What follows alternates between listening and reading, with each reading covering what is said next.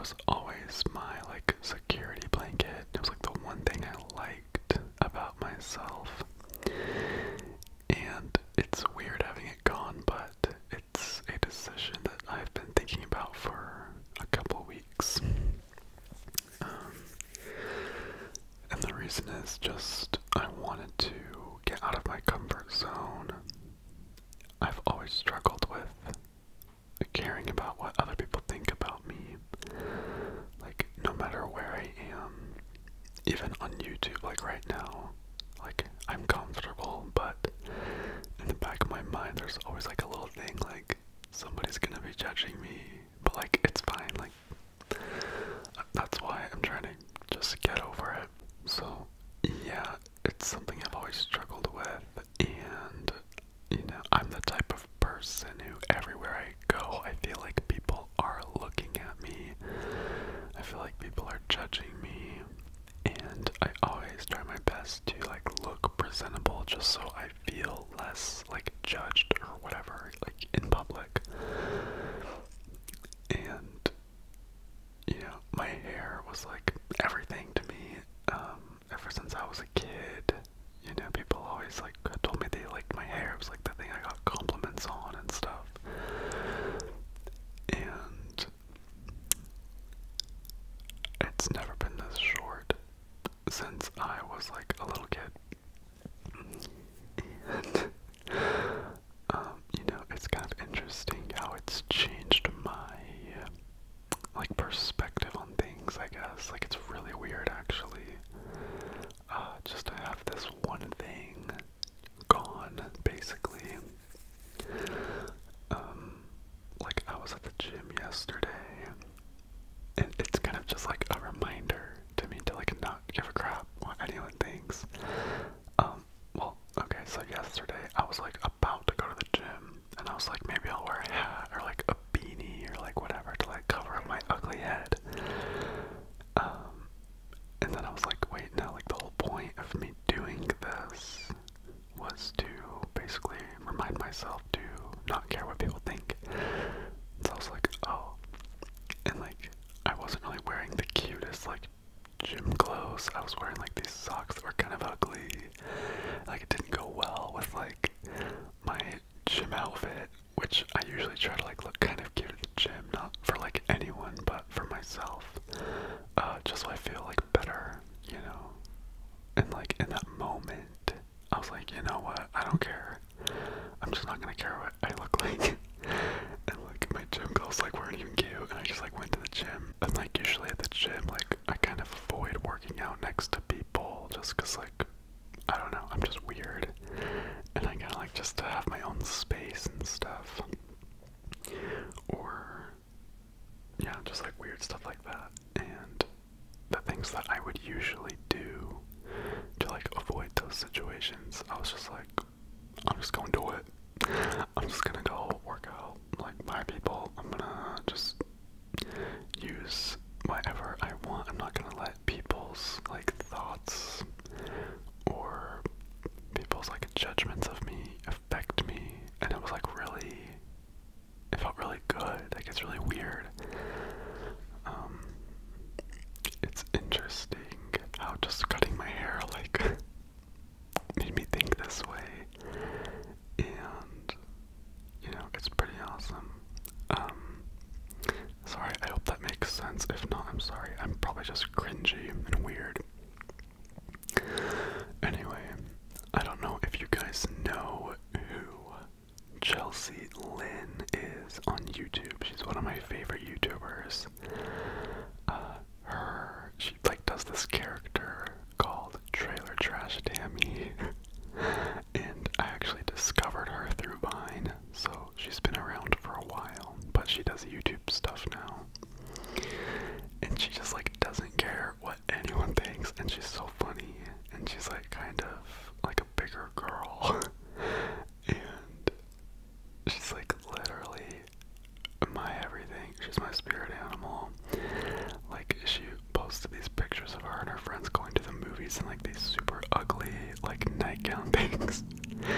And she was just like, movie night. Like, she just doesn't care. I just love her. And so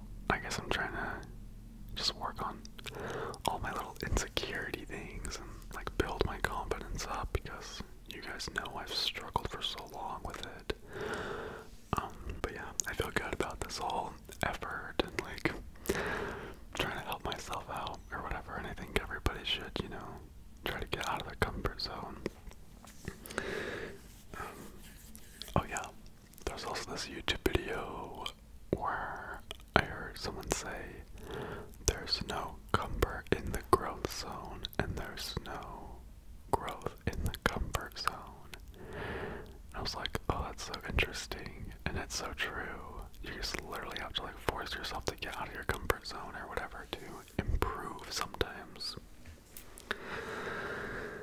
And yeah, I also wanted to talk a little bit about, oh my god, you guys are probably sick of me talking about this, but my sleeve.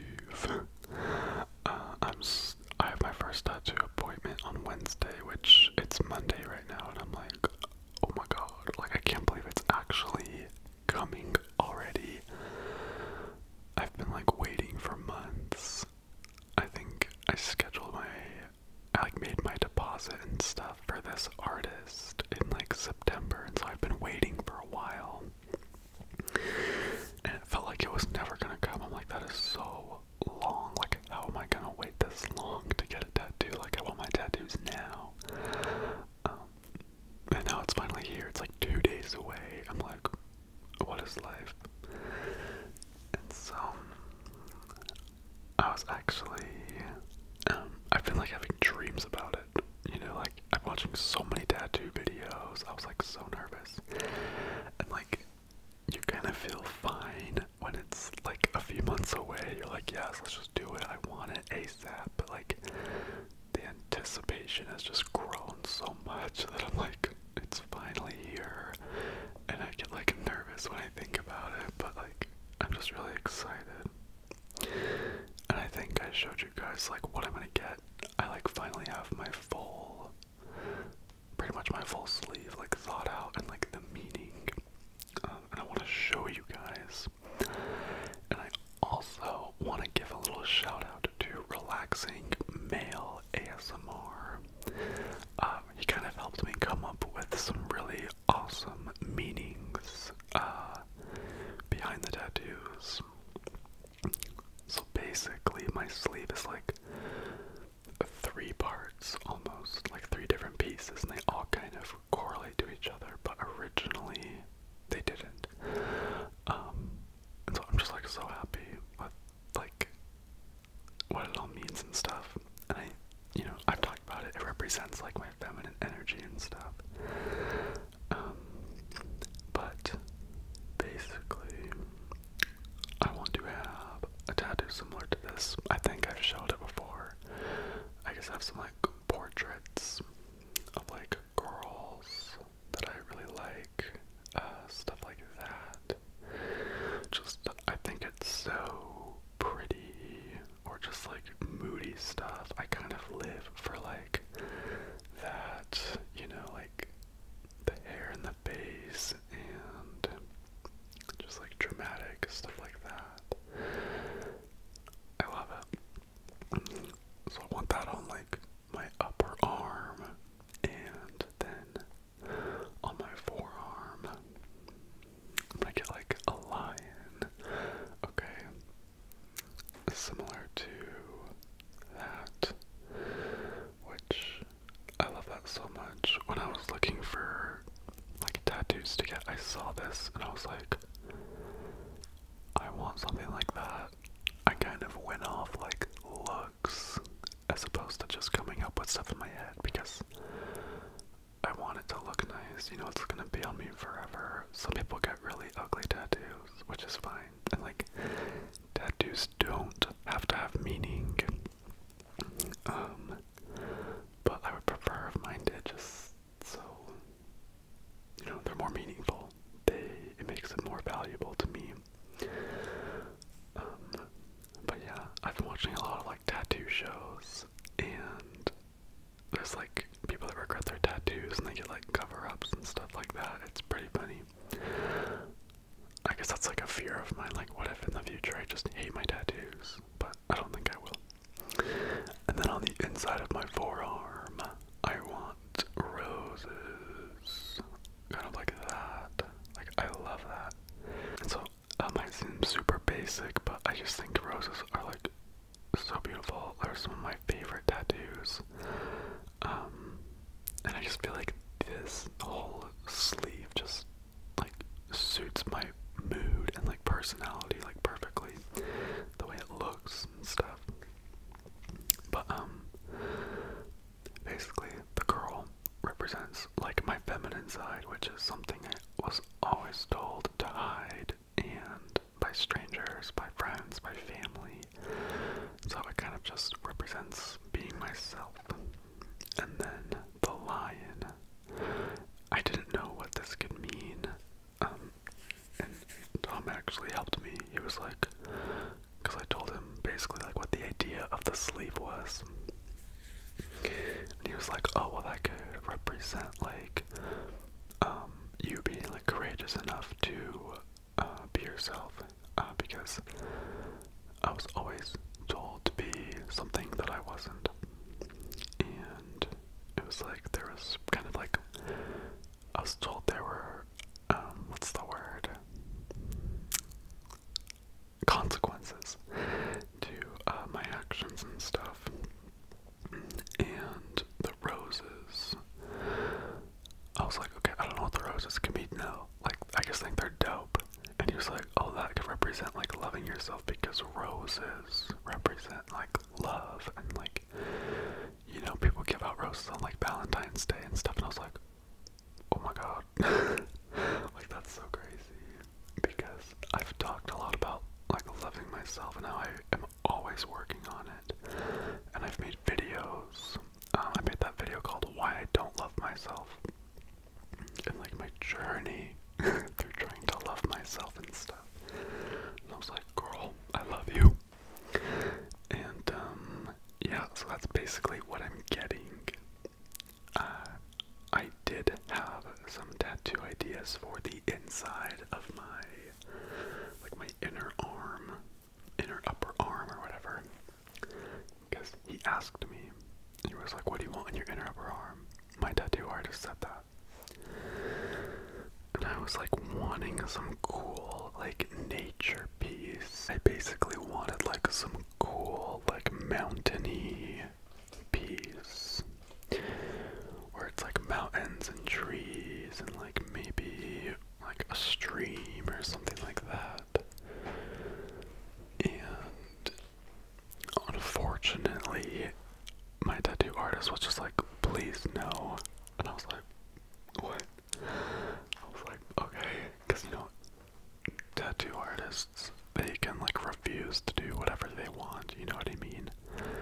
And he was like, if you really want it, I'll do it, but I've done so many of those lately and I'm just sick of them. And I'm like, oh. And I kind of just wanted that to represent like basically my escape from all my problems, because when I used to get like depressed or sad, especially when I was like in the closet and stuff, there was this place I used to go hammocking by myself, and there wasn't even like a trail to get to it or anything. It was kind of like off the trail and everything, like nobody knew where it was. And like I only took my friend there once, and it was just like a really chill place to hang out and hammock. And I would like bring my sleeping bag and put it in my hammock and like fall asleep and like listen to chill music. It was really fun. And I also do photography, and so the canyons here in Utah are really pretty and like really popular. So me and my friend Nisha would go on like a lot of hikes in like high school, and even like we still do, like we go up the canyon and take pictures, and I like to have fires and go camping, and the outdoors has always been something that makes me happy, and it's like an escape for me, and I just, oh, I love it. Anyway, yeah, that's basically my tattoo sleeve. And it's so funny, like I'm actually going to St. George, Utah, like for a little family trip on Thursday, so day after I get my first tattoo. I think we're gonna do the lion first, and I'm getting it right here. And that'll be like the first session, and it's gonna be about 5 hours, I think, like 5 or 6. And then I'm going on a family trip, and my family family's very like religious, and like your body's a temple, like you can't get tattoos, and like the church that they believe in like is against it and stuff. So I'm like, oh, can't wait for their reactions. And plus they haven't seen me with my bust head. So it's gonna be a journey, okay? But you know, here's to not caring what anyone thinks. My mom has been freaking out about it. She was DMing me on Instagram, and she was just like freaking out, like, I pray to God that you don't get anything else after you get your arm done, and like, she's like, it hurts like hell. Like, she has a tramp stamp. I guess one of her friends like convinced her to get one when she was like younger or something.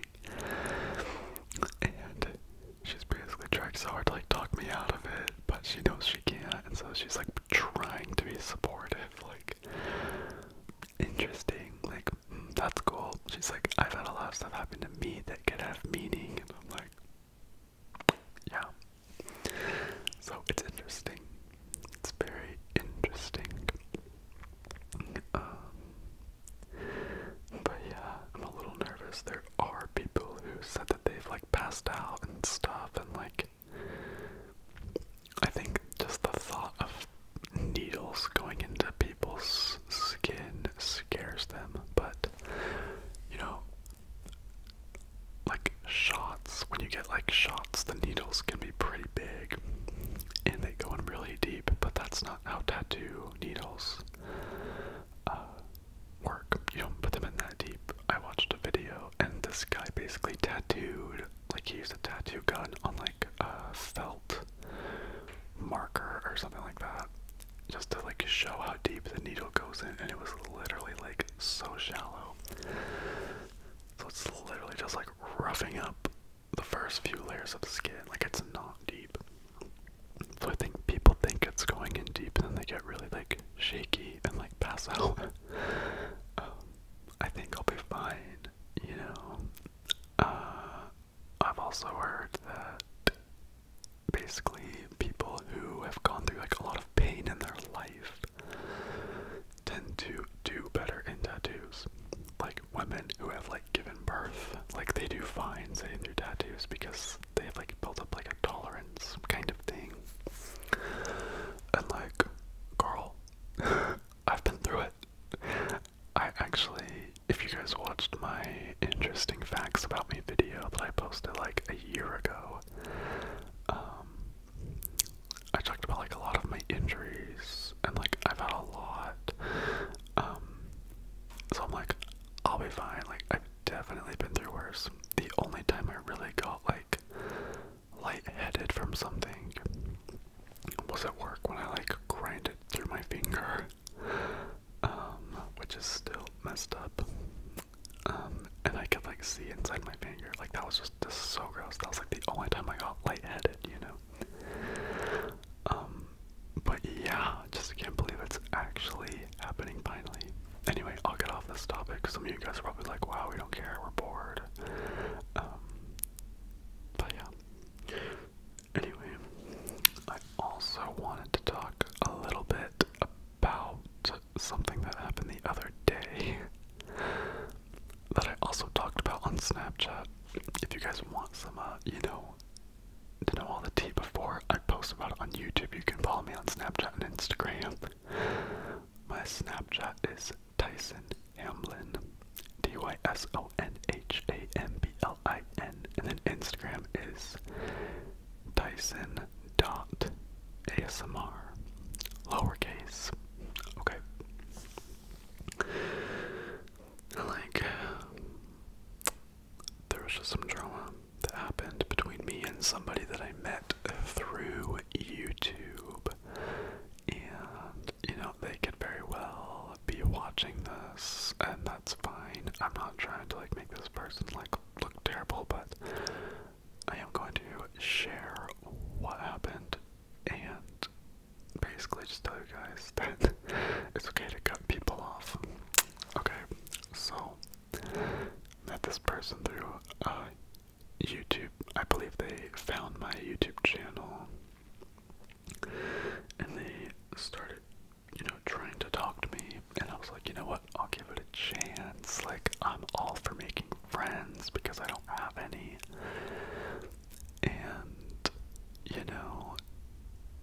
things just, it was like really exciting. And I remember like telling my boyfriend about him, like, oh, he's so cool, and like,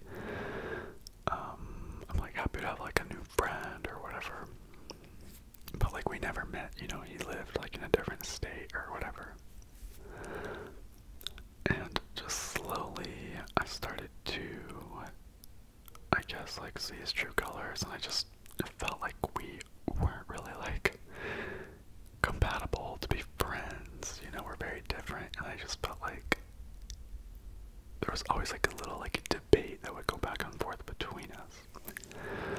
It was really stressful, and I was kind of just over it, and I slowly started to distance myself from this person. And anyway, just like this week, we kind of got in an argument over like Halloween. And like, I'm not trying to be like a drama person, like I genuinely just feel like connected with my audience and like I'm comfortable sharing my experiences. And you know, this person's gonna remain anonymous, like their life's not gonna be affected or anything, you know what I mean?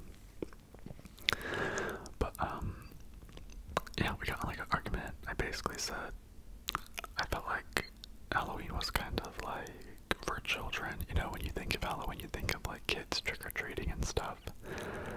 And like if people want to dress up and like go to parties or like the bars or whatever they do, that's totally fine. And if not, then you just kind of stay home and chill and relax, or like hand out candy or like watch a movie or whatever. So I feel like it's mostly like marketed towards kids. I don't know, that's just how I feel. I feel like the best Halloweens were when I was a kid. And he was like, no, it's supposed to be like, it's Pride 2, like gay pride #2. And I was like, I told him that I hate Pride. Like, it's not that I hate the gay community or anything like that. I genuinely just hate being at social gatherings and social events. And being around large groups of people, you know, I'm very introverted, and it's very difficult for me to go to things like that. And I understand that a lot of people love it. People think it's so fun and cool, and that's great. I have no problem with anybody doing those types of things and participating in those types of activities. Like, live your life. I literally am so relaxed. Like, I don't care what anybody does with their life. And then he basically started calling me like homophobic, and that I was like basically controlled by my boyfriend, and like it was just so stupid. And he would kind of give me relationship advice that I didn't really ask for, but like it was chill. I was like, whatever. And you know, I kind of just realized we're like two different people, and I was like, you know what, we can just be done. Like, we're just too different, and we're not gonna change each other's opinions on like Pride or Halloween or whatever. And I just feel like we don't add value to each other's lives, you know. And you know, he kind of seemed to think that he knew my life when he's never even met me. And I was kind of just like, it just seemed like a constant like debate between us over stupid topics, and I was like, we just don't need each other in each other's lives, and you know, not everybody is meant to stay in your life forever. And so I was basically just like, good luck with everything, like we had a good run, whatever. And then of course he started blaming the way I was acting on like my boyfriend, and like how my boyfriend like controls me, and like he accused me of having like Stockholm syndrome or something. I was like, oh my god. Like, me and my boyfriend literally have like one of the healthiest relationships. We're so open, and you know, we talk about everything to each other, like literally everything. And we talk about maintaining a healthy relationship, you know.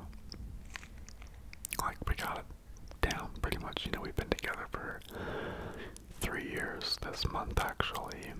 And, you know, nobody's gonna tell me I have a bad relationship. I just don't. I just don't. Like, it's that simple. And we love each other. And we got 2 kids. We got our 2 dogs. And, like, we're happy. And so, anyway, just had to cut him off, and like, I hate doing that just because I'm a people pleaser. You guys know this. And I didn't want him to be offended or upset or mad at me, but sometimes there's like no easy way to do it.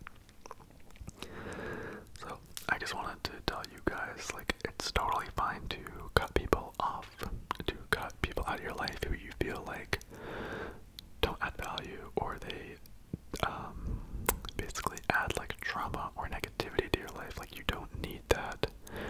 You 100% only need yourself. You should always love yourself. I struggle with it, but you know, at the end of the day, you can only really rely on yourself, and your own happiness is more important than anybody else's. So, anyway, I hope that doesn't sound like super dramatic or like I'm trying to stir up drama, because I'm not. Like, that's just my experience and thoughts, and you know, I've had to cut off people in the past. You know, this person wasn't the first, and it doesn't matter what you go through with someone. I feel like people hold on to friendships or relationships just based off of things that they've been through in the past, or like that person was there for them or whatever. But you know, not all friendships are meant to last forever. They're just not, and that's totally fine. So I just wanted to tell you guys that, and I think that's about it for this ramble. I'm sorry it was so like long and weird and just all different topics. Thank you guys for watching my videos. I love you guys the most. Like, one of my scary story videos has been doing really well, and it makes me really happy. My life would not be the same without you guys. You guys have literally changed my life, and like, I'm so grateful. And yeah, I'm just happy, and I hope you guys are too. I hope that like my videos like help you guys sleep and relax and feel less stressed out or whatever. Because I just want to give back to you guys, because you guys have helped me so much. So